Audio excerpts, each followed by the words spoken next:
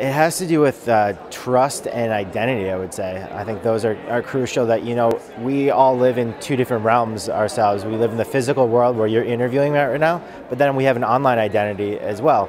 And so if there isn't a regulation or any kind of rules or protection online, then that's half of our life that's realistically in jeopardy. So I think that is a crucial thing, or in my perspective, what is crucial and the most important.